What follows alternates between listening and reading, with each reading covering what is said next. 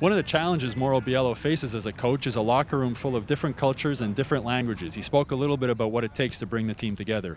Obviously we speak in English, and you hope that it's been absorbed, and sometimes I go ask around a couple of guys that speak a few languages if they could help me out, even to send a message if they didn't, or I take them one by one and try to get my message across. So it's sometimes a concern, but I think I don't want to give too much information as long as it's clear and there's a soccer understanding behind it.